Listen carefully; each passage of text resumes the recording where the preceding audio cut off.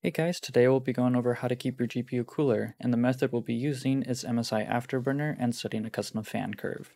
So the way that we'll get this is head into your browser, type in MSI Afterburner, enter, and here, top one right here, msi.com, click on it, click download Afterburner, and then once it's done downloading, go ahead, click on the file. You'll have to extract the zip, go into the folder, and then right click, run as admin, and follow through with the steps.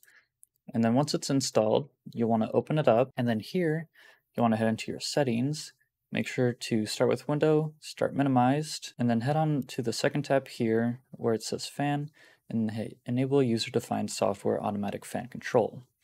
And then here, you'll just want to follow these settings pretty much, and that'll keep your GPU much cooler than it normally would be without it. So from 0 to 30, you'll want it at 60, and then from 30 to 50, you'll want to ramp it up right here to 70, and then keep on following the curve up here until you hit 100. Set this fan update speed to 10,000, hit apply, hit OK, and if you have an option for fan sync down here, make sure to click it. Then you want to hit the apply button right here, and you can even save it to a profile if you want, which you don't really need to do, but you can if you want to.